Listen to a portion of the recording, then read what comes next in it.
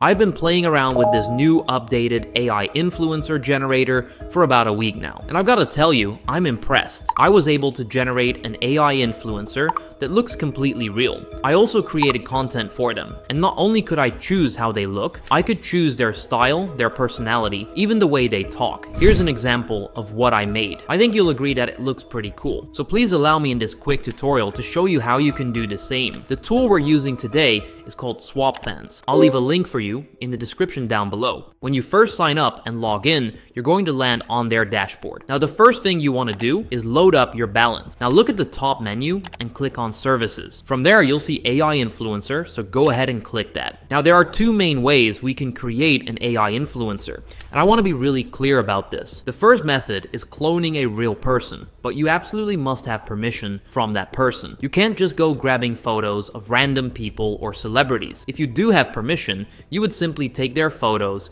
and drop them right here in the upload area. The AI will use these to train and create a digital clone of that person. But here's what most people are actually going to want to do. What I recommend is creating a completely brand new AI influencer that doesn't exist in real life. There are a couple of methods to do this, but I'm going to show you the most straightforward way by using Midjourney. Alright, let's open up Midjourney. I'm just going to type in something about a pretty woman in her 20s with big brunette curls, hazel eyes, tan skin, and in medium shot. Now obviously, the more specific you are with your prompts, the more unique the results are. Now we have several options. Let's say I really like this one because it's got good lighting, clear features, and looks natural. I'm gonna download this image, and this is gonna be our base reference. But here's where most people mess up. They think one image is enough, but it's not. We need to create multiple photos of the same character from various angles. You can do that by generating the same prompt a couple times. You want to aim for about 10 images minimum, but they need to look like the same person. This is where attention to detail really matters. You want to maintain consistent features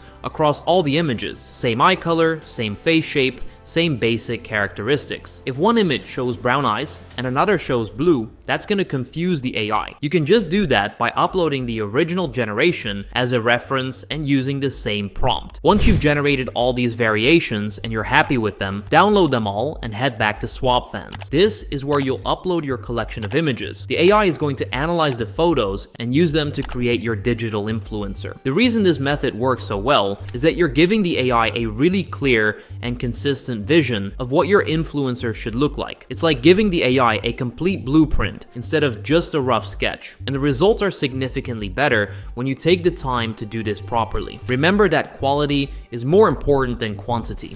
I'd rather see you upload 8 perfectly consistent images than 15 that don't quite match. Take your time with this part because it's the foundation of your AI influencer, and getting it right at this stage will save you a lot of headaches later on. Now that we have our AI model trained, let's get into the actual content creation. There are 4 different methods you can use to generate content, with each one having its own unique advantages. First method is like your quickfire content generator. You've got these pre-built tags that make it super simple to generate content. Simply click the tags you want and then hit generate. And just like that, we've got our model Hannah in the city, perfect for those Instagram posts. The second method is where it gets interesting. Let's say I want Hannah to create content about traveling abroad. You can pick any of these photos. I'll go with these 2 backgrounds, hit generate, and now it's going to place Hannah in that exact environment, but with her unique look and style. The third method is where you can get really creative. I've actually got a prompt here that I crafted, so I'll type in this exact thing.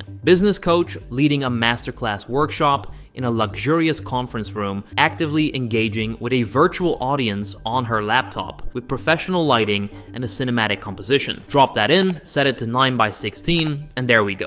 It's the best for promoting an online course or virtual workshop. Both look good, but I prefer the one on the left as her hair looks more like the reference image. The fourth method is one of my favorites for staying on trend. Let's say I find this really successful influencer and I want our model Hannah to replicate their style. I can grab their profile link, drop it in here, and choose one of their highest performing posts as inspiration. Click generate, and now we've got Hannah doing a very similar pose with the same background but with her own unique style. The future of AI influencers is absolutely insane. We're already seeing AI influencers get verified on Instagram, sign major brand deals, and build genuine communities. But here's the thing, the space isn't saturated yet. This is literally the perfect time to get started. If you want to try this out yourself, click the link in my description. Let me know in the comments what type of AI influencer you're planning to create. I'd love to see what you come up with.